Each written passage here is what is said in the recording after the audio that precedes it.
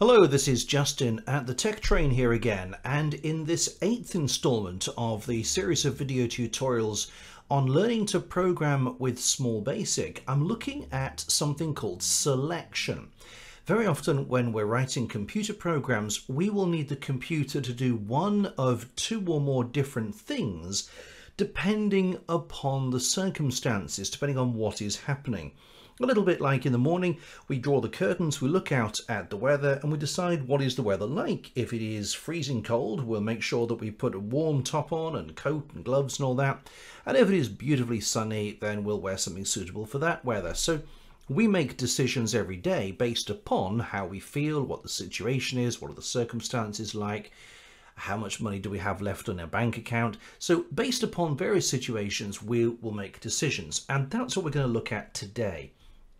Now this is called selection when we're learning to program. Selection simply because the computer is selecting from different options and it will choose one of them depending upon the circumstances. So let's have a little look at this one first of all. So what we're going to do is write a little bit of code that first of all puts some text on the screen to ask the user to enter their name. So please enter your name. There we go.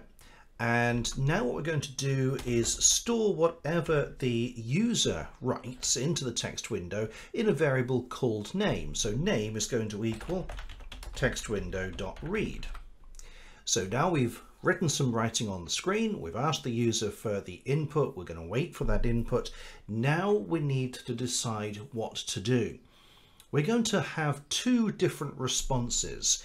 One, if the name is somebody that we recognize, somebody the computer recognizes, we're going to have a response for that person. But then we're going to have a different response if somebody else enters their name. So if the name is not one that the computer recognizes. So here we're going to start our selection, our decision making with the word if. And you'll see that when I type the word if, it goes blue, which is clear that it is one of the important code words in Small Basic. So if, and we're saying if the variable name equals Justin. Now I'm going to put that in speech marks because that is of course a string, not a variable. So if the variable name contains the string Justin, then, and you'll see again the word then turns blue. So every statement when we're asking the computer to decide something, we always have to begin it with an if and end that same line with a then.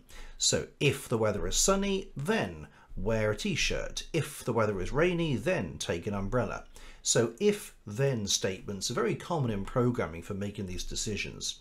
So if name equals Justin, then what we want to do? Well, we want to write some writing on the screen. So text window dot write line. And we'll say hello again. There we go.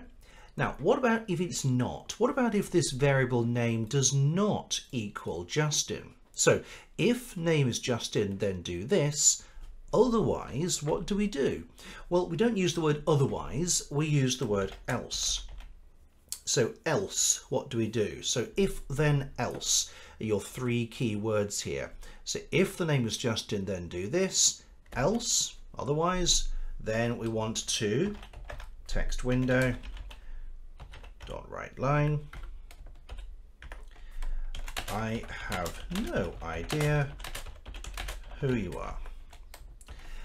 And as we've seen many times now with things like loops and with subroutines, when we begin an important block of code like a loop or a subroutine, or in this case selection, we always have to end or close that particular block of code.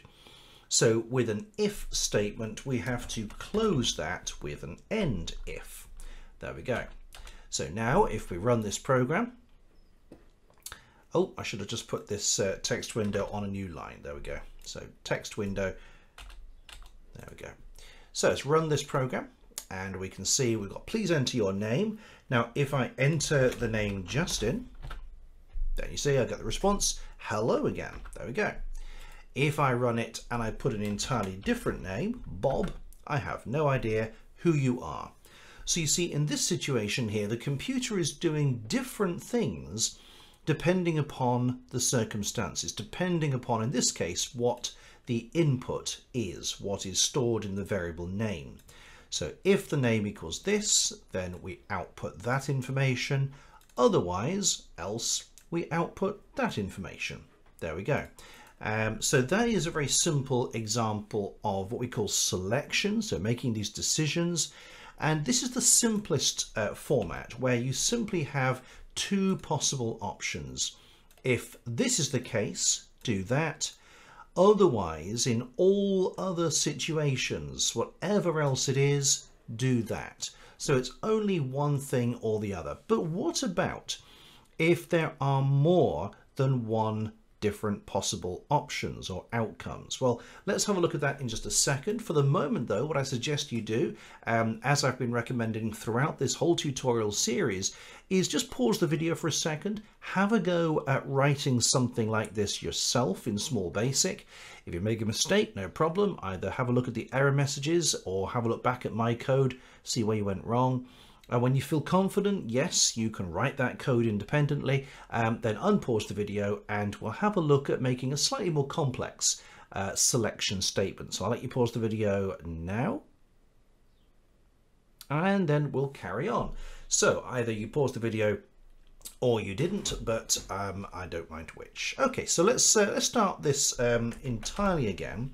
So we're going to do something to do with the weather this time. So text window dot write line, and I'm going to say, what is the weather like? And of course, the fact that I'm in England, for that I'm British, of course, the weather is something that is hugely important to me. No English person can ever have a conversation with anybody else in this country without discussing the weather. Because of course, whatever the weather was like 5 minutes ago, it's different now, and in 5 minutes time it'll be different again. So we're just going with that. So what is the weather like? We're going to have the response stored in a variable called weather. So weather is going to be text window dot read, so read whatever is in the text window, whatever the user has written. Now we start our selection statement. So if weather equals, and we'll keep all this lowercase just to keep things simple. So if the weather is sunny, if the user has entered that it is sunny, then what are we going to do? Well, we'll have a response that's suitable. So text window dot write line, and we'll say, don't forget the sun cream. There we go. Now, what about another option? Now, this is different to the first example because there's going to be more than one different type of weather here. It's either sunny or it's one of a whole range of other different possibilities. So unlike whether it's recognizing the word Justin or anything else, here we've got multiple things to check for. So we're giving the computer multiple options to select from. That's why we call it selection. So instead of writing else here, which would simply mean in all other circumstances, so in every other case, what do? Instead of that, we're going to use this else if statement, which means we can ask another question. So if the weather equals, let's say it's raining, then, so again, we have an if near the beginning, or in this case, else if, so we have to have a then at the end of it. So if the weather's sunny, then do that. Else, if the weather is raining, then, and I'll just copy this text window line here and say, don't forget the umbrella.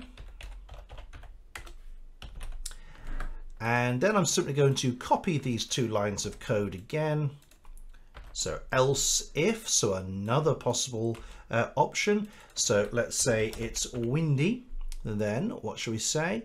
Don't get blown over.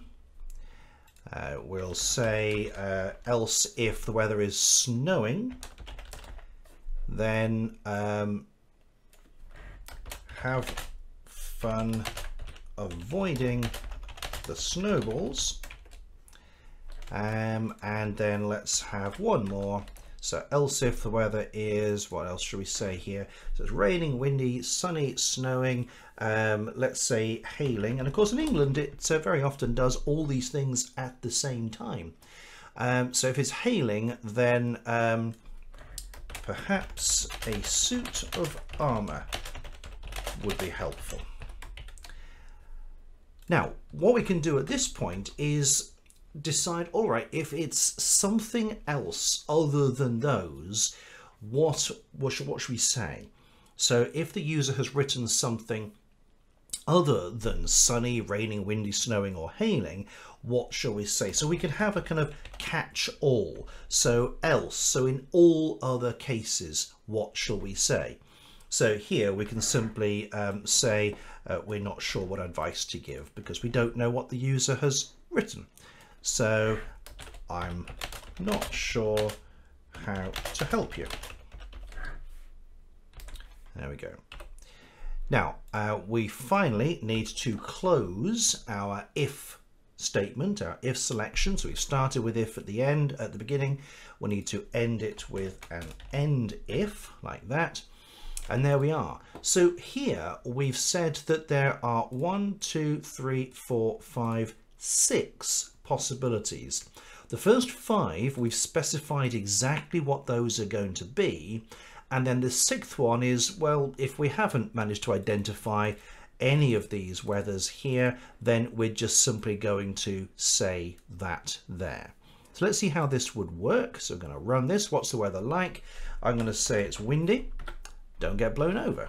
There we go. So it's outputted just that one statement there because weather equaled windy. The variable weather equaled windy because that's what the user wrote. And so we read that from the text window and put it into that variable. Let's try that again. So let's have snowing. Have fun avoiding the snowballs. There we go. Let's try it with something that the computer doesn't understand. So we'll say quite pleasant, actually. I'm not sure how to help you. So there we are. It didn't understand me. Quite pleasant actually was not one of these options that we've given the computer. So because the computer didn't recognize weather as equaling any of these options, it just simply said, well, I don't know what else. So in all other cases, I'm just going to write that. There we are. Now there's no limit to the number of these else if statements that we need. We can put as many of them in as we like. So just remember that whenever you want the computer to do something that involves making a decision, you begin with if. And on any line that has an if or else if at the beginning, you must have the word then at the end of that line. If you don't, let's delete that one there and I run it, you'll see that I've got an error here. It says line 3, so I know that's the line the error's on. Expected then here, but could not find. So it sounds a little bit odd. If you don't understand the sort of grammar of this, expected then here but could not find, it doesn't really sound as though it makes any sense at all. But of course what it's saying is it expected the code word then on this line but couldn't find it. So that just reminds you, oh yeah, I need to add the word then at the end of any line that starts with if or else if. Now you don't need necessarily to have this else here at all. You don't have to have a catch-all. But the benefit of doing that is that you get some output. If I deleted that and I just had if, else if, else if, else if, you see if I run this and I say hailing, yeah, that still works. Perhaps a suit of armour will be helpful. But if I put here, not too bad today, you see I don't get any response from the computer at all, no output at all. It didn't match any of the given bits of information here, and so there was no output that it could write. So that's why we tend to have some sort of catch-all at the end that says, well, if we haven't spotted it, then what are we going to say? So there we are. Again, what I suggest you do is pause the video for a moment, have a little go at doing something like that yourself with the weathers perhaps.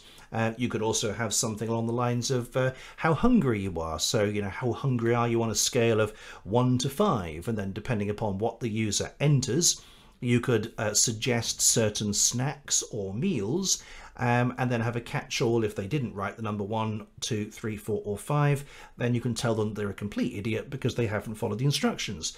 So you could have something like that. So have a little go at doing that. Again, if you make mistakes, if you have error messages, don't panic. Have a look at the error messages. Small Basic is really helpful at giving you some clues as to what it is that you've probably done.